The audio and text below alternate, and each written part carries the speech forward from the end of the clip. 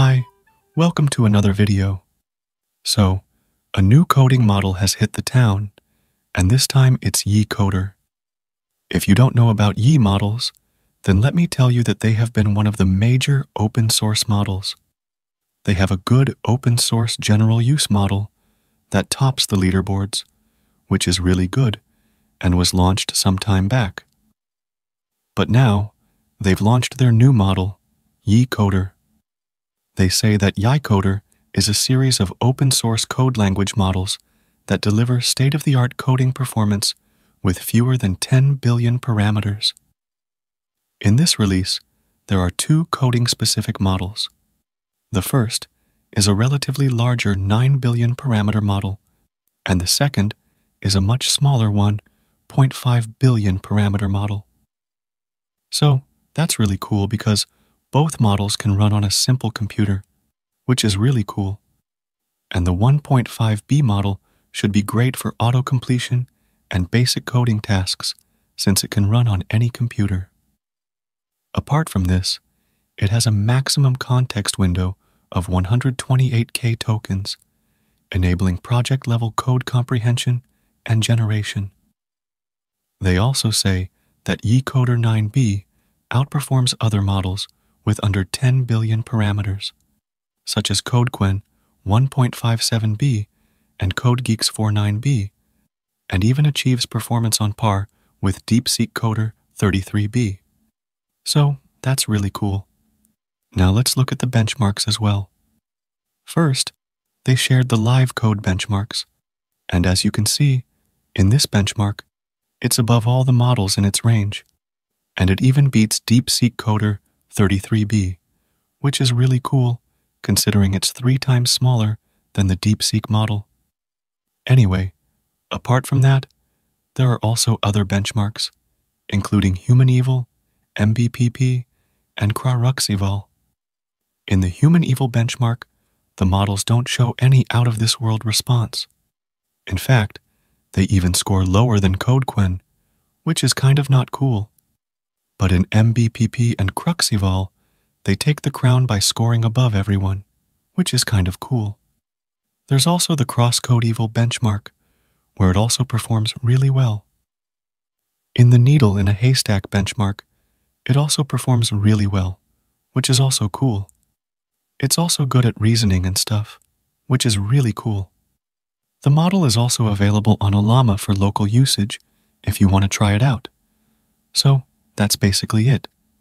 But we also need to test it out and see if it really works like they say it does.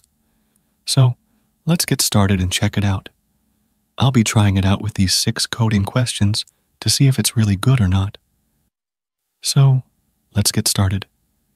The first question is, create an HTML page with a button that explodes confetti when you click it. You can use CSS and JS as well. Let's send it and see. It's generating, and it's done. Here's the response from 1.5b and 9b. Let's preview the 1.5b model first. And, as you can see, this doesn't work at all. So, this one's a fail. Now, let's look at the 9b variant. And as you can see, this doesn't work either. So, this one's also a fail. Let's mark both of them.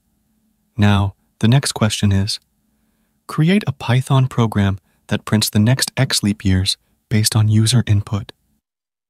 Let's send it and see. Okay, here's the generation. Let's run this one and see. Okay, so it's working, but it doesn't ask for the input, which I explicitly asked for in the input prompt. But, considering that it's so small, I'll give it a pass. Now let's run the second one. So, it asks for input. Let's give it that. And here's the result. It looks good as well. So, I'll give both of them a pass. Now the next question is, generate the SVG code for a butterfly. Let's send it and see. So, here are the generations.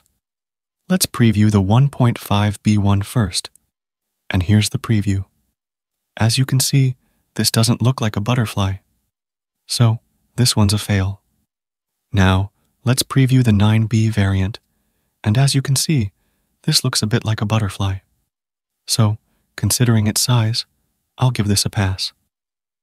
Now, the next question is, create a landing page for an AI company. The landing page should have 4 sections: header, banner, features, and contact us. Make sure the landing page looks sleek and modern. You can use HTML, CSS, JS. Let's send it and see as well. So, here are the generations. Let's preview them and see. Here's the 1.5b variant, and as you can see, this looks fine. Now, let's look at the 9b variant. Okay, here's the preview, and this doesn't look good. It doesn't have the features section, contact us, and it doesn't look good either. So, this one's a fail. Now, the next question is, write a game of life in Python that works in the terminal. Let's send it and see. Okay, so here's the generation. Let's run it now and see. As you can see, this doesn't work and gives an error. So, this one's a fail. Now, let's view the 9b variant as well, and this doesn't work either. So, this one's a fail too. Now, the next question is, write a to-do list app using HTML, CSS, JS, and put everything in one file. Let's send it and see. So, here's the generation. Now let's preview it and see. Here's the preview from 1.5b, and this just doesn't work. So, this one's a fail.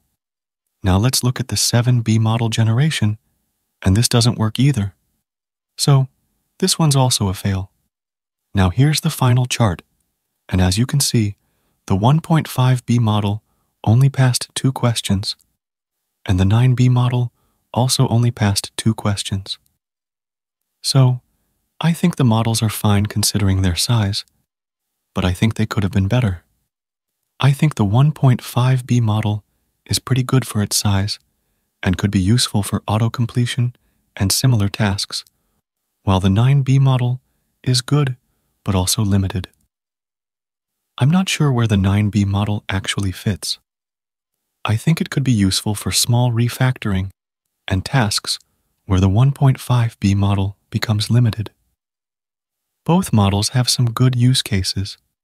I especially like the 1.5b model. Overall, it's pretty cool. Anyway, let me know your thoughts in the comments.